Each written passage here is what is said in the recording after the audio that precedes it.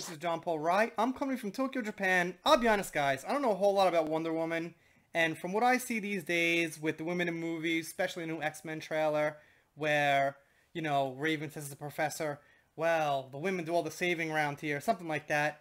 Then we have the Captain Marvel trailer where she's, like, breaking the guy's hand, and all the other stuff that goes on. Wonder Woman looks great, and this poster, from a design standpoint, looks really incredible. I actually have a CGI degree in computer graphics, so I'm a designer. I do my thumbnails here pretty quick. If I had actual time to sit down and take like 45 minutes to an hour on each one, that'd be a lot better. Let's not talk about my thumbnails. Let's talk about this. You can see like the W pattern here, really subtle. If you squint your eyes, you could see it like a little bit better. Her costume here, guys, I really can't say. This is obviously not Wonder Woman's traditional costume, but don't kill me.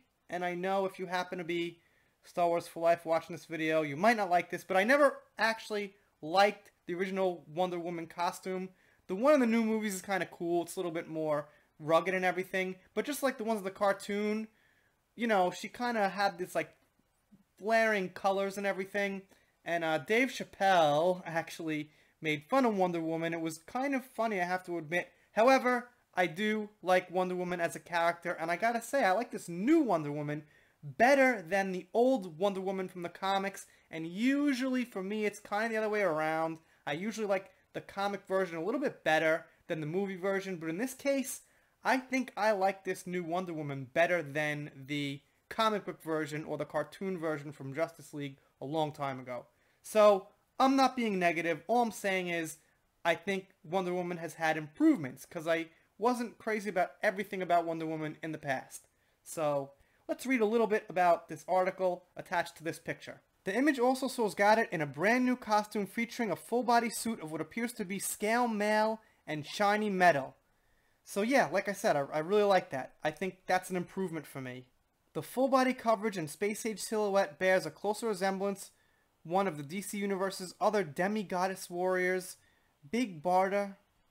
I'm not going to click on it. I'll just assume that's somebody in the DC Universe. Than any of the memorable Wonder Woman costume revamps. But if Diana decided to take a page out of Captain Marvel's book for a costume and Thor's book for a color scheme, well, who are we to argue? It looks rad. I don't know what she means by that. Who cares about Captain Marvel? And yeah, Thor's pretty cool, I guess, but who cares about Captain Marvel? Alright, so the movie's going to be Wonder Woman 1984. Did I miss something in the poster? Was there also like a hidden 1984? I'd feel like an idiot if I missed it, but anyway. So yeah, that's it. Not a whole lot I could say on this, but looks good. I like it, and I don't think that Wonder Woman is going to be some movie where Wonder Woman puts down men, beats out aliens and stuff that Superman conveniently can't handle or something like that. Looks like it's going to be good. Those are my thoughts. Little quick video here. What can I say? It's just a poster, but it's nice, and I'm doing shoutouts, special thanks, things like that. Too lazy to do a shoutout right now. I apologize. Click that subscribe button if you haven't, and I will see you next time.